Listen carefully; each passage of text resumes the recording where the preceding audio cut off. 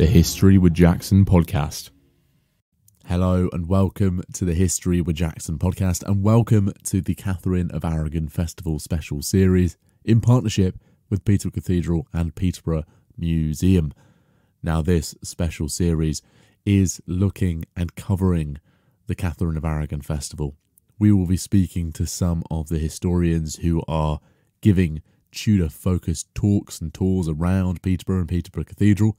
We will also be speaking to some of the amazing living historians who are reenacting parts of Catharine's life.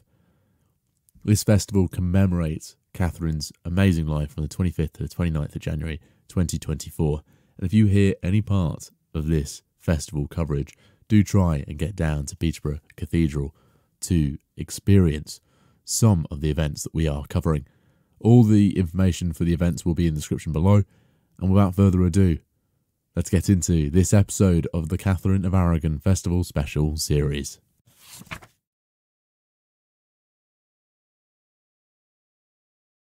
Okay, so I guess we'll start off with by introducing myself and the podcast I'm here for. So I'm here with History of Jackson. I am not Jackson. Jackson is behind the camera today, but I'm helping out. And we're talking with yourself. If you want to give you a brief introduction.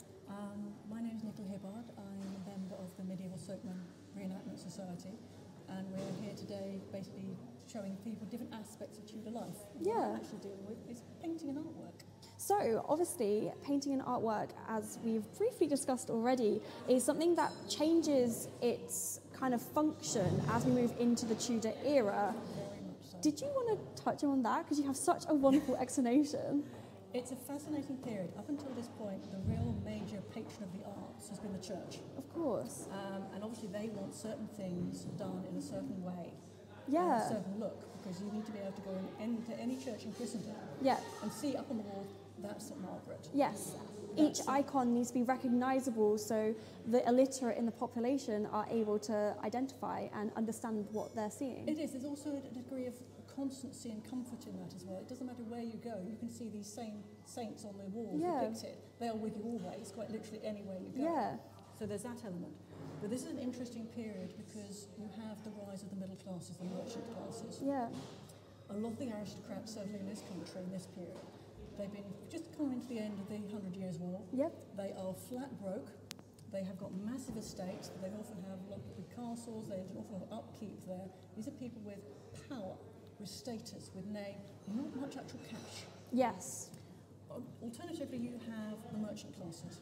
So they have no estates, they have no great houses, but they have got cash, they have got connections, they want to show off. They are the new 1%, the They new are money seriously 1%. the new 1%. A lot of the aristocrats are not particularly happy about this. In fact, you have these sumptuary laws brought in. Yeah. These are literally laws saying what you can or cannot wear depending on your status.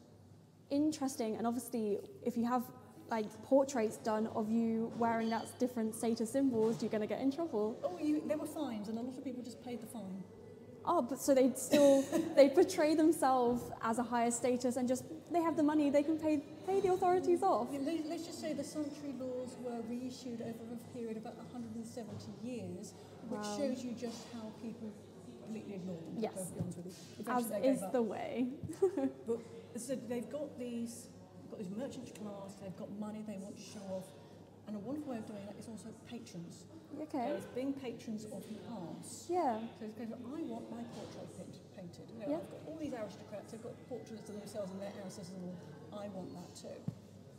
So you'd have your portrait painted, and you would have basically a portrait party.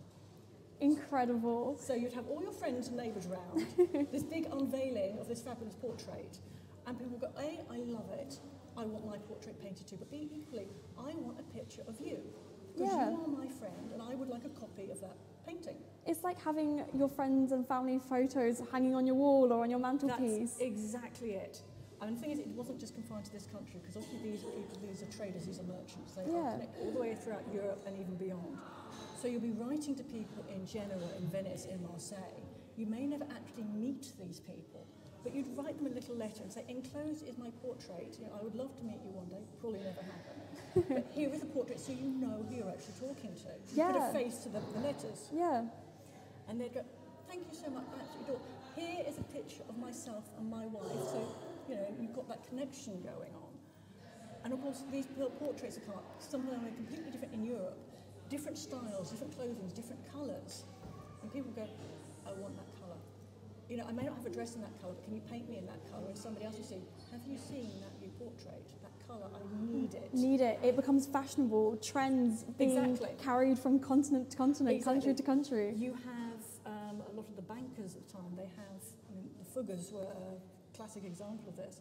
There was a mad craze because the young gentlemen worked for the bank suddenly all started wearing these incredibly pale leather pouches.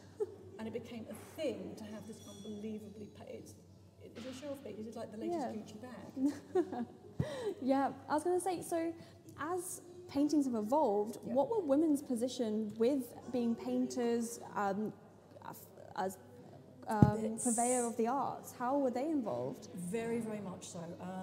Certainly starting in the late medieval period, you have women artists actually started being named. Christine de Pizan, in her City of Women, actually names one of the artists, a lady called Anastasia. Basically, she was renowned for her beautiful landscapes and her incredibly detailed floral work. Yeah. If you wanted the best, you went to Anastasia. It's incredible that we've moved away from having monks and abbots of primarily male gender in the church creating this art to now, in this period, women being at the forefront. The problem, to be perfectly honest, is attribution. Yep. So it's really, up until this period, when really people started actually signing off their artwork. Yeah, of course. It's virtually impossible to say who did what. Did we do know of some people, but there's also always been a historic assumption it's the master of so-and-so. Yes. It would have been the mistress, but we don't know, and art historians in the past have automatically assumed it had to be a male. I mean, one of the best portrait painters of this era is a lovely lady, Susanna Hornbout. Her brother is Lucas Hornbout, a fabulous painter. Her parents were both painters. She was very, very good at a very young age. In fact, her real fame started out when Albrecht Dürer bought one of her pieces. Yeah. And he said it was absolutely astonishing piece of work, exquisite. Couldn't believe it had been done by a woman. So women are getting recognised as the powerhouses of arts that they deserve by other artists. Yeah. It's incredible. It's incredible to see this move of just women being celebrated for things that they are good at and previously have not been acknowledged as having talent in. I mean, you go a little bit further on, you start getting to sort of the later Renaissance, and you get lots of women artists coming through then. Yeah. But it's still a bit of a fight. Most of these women, you start out because your parents do it, your mum does it, your dad does it, you're born into it, you maybe marry somebody. Yeah. So it's kind of a bit of a family tradition. Having said that, one of the Paris houses, their selling point, all of their artists were women. It's incredible. It's incredible to know that it's a selling point now. It's not just something that you've got people on the fringe kind of entering in. No, women are the centre of arts. And also, you've got very much, from an aristocratic lady's point of view, this is something an aristocratic woman can do. Yeah. If you think, I mean, that goes all the way through. You have Queen Victoria having art lessons. It was something that aristocratic women, you didn't just do your needlework, your sewing, your embroidery, your music anymore. Yeah. Art became part of the thing you were taught as well. Some of the royal artists throughout the years have been absolutely superb. Yeah. What about Katharine of Aragon? Do you know anything about her interaction with the arts or any art she created? As Queen, she would have been a patron. Of course. She would absolutely have been a patron of the arts, commissioning pieces. Don't think she actually did art. Her real thing was needlework. Okay. She was a magnificent needlework. We went to a workshop the other day about the black work, and it's stunning. It's absolutely intricate, the time and the meticulous patience to get that absolutely correct. Exquisite pieces of work. Even after she and Henry had separated, she was still making all his shirts for him. Now a little bit more personal to you. How did you get into artwork, and have you got a favourite Tudor era piece of art? I was one of those children that basically picked up a brush from about the age of 2, to be perfectly honest. I never stopped scribbling on things. I used to get sort of one of my old managers used to say, I'm always slightly nervous when I come in after I've had a day off and you've been in, because I don't know what's going to be decorated next. As regards favourite Tudor era artist, to be perfectly honest, I think Holbein's portraits, the sketches, not the actual finished artwork, they're extraordinary. Extraordinary. Just the technicality or just the beauty? They are almost photorealistic. You could look at these portraits and you know perfectly well, if you saw these people walking down the street, you would recognise them. That's incredible. And it's beautiful, beautiful work, and suddenly it's personal. This isn't huge artwork for church and state. These are individual people. Yeah. And suddenly you've got a glimpse into those people's actual reality, those people's lives. To use even the tiny, to use a better modern term, a snapshot, even though they're the portraits. Of course, especially because we associate photorealism with quite a modern technique. To see it kind of taking those early stages in this period is something quite profound, especially because we move away from the style of the church, which is it's very identifiable. Stylized. Yeah, absolutely. It's very much. And you suddenly have this whole human element coming in. And again, it always begins, this is the Renaissance, this is people understanding their own ancient cultures and a different way of philosophy, different ways of actually living in the world, if that makes sense. And you have this flourishing again in art, bringing out those aspects. And it's human. These people are suddenly real, as opposed to just names and dates in history books, to be perfectly honest with you. Of course. And so following on from that vein, is there any, say, talking social media of the Tudor period, you've seen this portrait and you're like, I want that dress, I want to wear that. Yeah. Is there any portraits that you really are like, this is the pinnacle of high fashion, high trends, what all the other Tudor women would have wanted to have access to of the period? Is that something you would know? It depends on the actual period we're talking, because just like today, fashion's changed year in, year out. Obviously slightly slower in this period. Yes. I mean, this, to be perfectly honest, would not be a fashionable gown. Okay. For Katharine of Aragon's time. It's an earlier period, but it is still good. You're still going to be using it, you might cut it down, you might restyle it, but because the material itself is valuable, you're not going to be wasting it.